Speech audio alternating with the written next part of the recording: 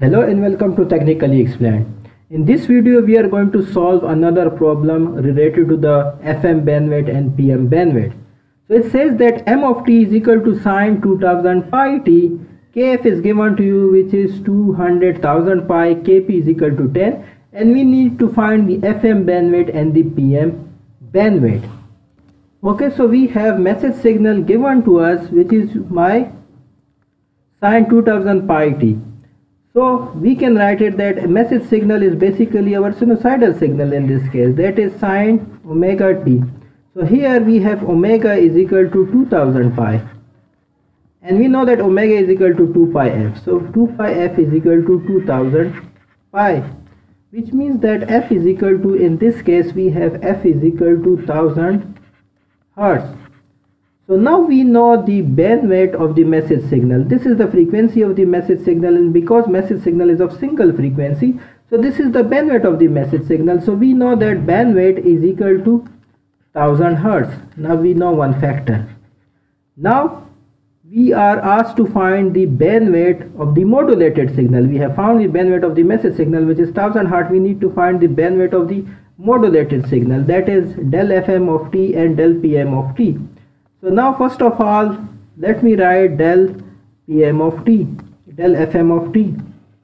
So we are going to have del FM of t, and we know the formula for this bandwidth using the Carson's rule, that is 2 del f plus b, equation 1. Now del f, as you know that del f is equal to kf mp divided by 2 pi.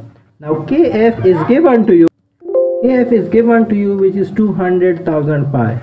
So we are going to have 200,000 pi, and then we have the peak amplitude of the message signal. Remember, message signal is your sinusoidal, so we are going to have 1 over here. Here the peak amplitude is going to be 1, so we are going to multiply by 1 and divide by 2 pi, and this is going to give me the frequency deviation. So now del f is equal to, this comes out to be 100,000 hertz or 100 kilohertz. So we have frequency deviation of 100 kilohertz. Now I can put it over there. We have the FM bandwidth, that is equal to 2 del f has been found out which is 100 kilohertz. Sorry for this, let me remove this. Del f has been found out which is 100 kilohertz, and so we are going to put 100 kilohertz over here. And then we have the b which is 1000 hertz or 1 kilohertz. So we have 1 kilohertz over here. Now 100 plus 1 is 101, so this comes out to be 202 kilohertz. So we have found out the bandwidth of the FM wave, that comes out to be 202 kilohertz. Fine. Now next is to find the PM bandwidth. Okay, the formula for the PM bandwidth is the same, that is the PM bandwidth is also equal to, that can also be found using the Carson's rule, that is 2 del f plus b. But in this case del f is different. In this case del f is equal to kp mp bar divided by 2 pi. Now the kp is given to you, that kp is equal to 10, that is given in the question. What about the MP bar? Now because we have the message signal m of t is equal to sine 2000 pi t. So MP bar is basically derivative of m of t and then the peak value of that.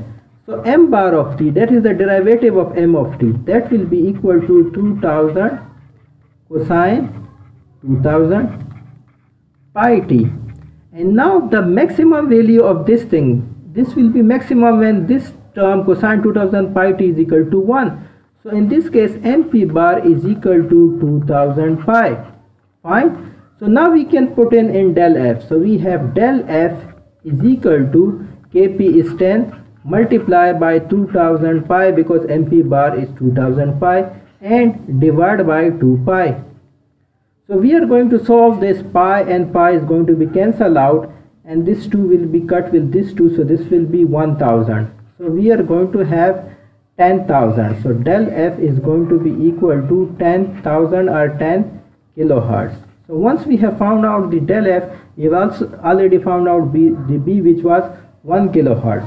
So now we are going to put values. So we have 10 kilohertz plus b, which is the bandwidth of the message signal, that is 1 kilohertz. So 10 plus 1 is 11, so we have 2 into 11 kilohertz, which means that the bandwidth of the PM signal is 22 kilohertz. So we have the bandwidth of the PM signal as 22 kilohertz. So we have found out all the unknowns. If you like my video, please subscribe to my channel.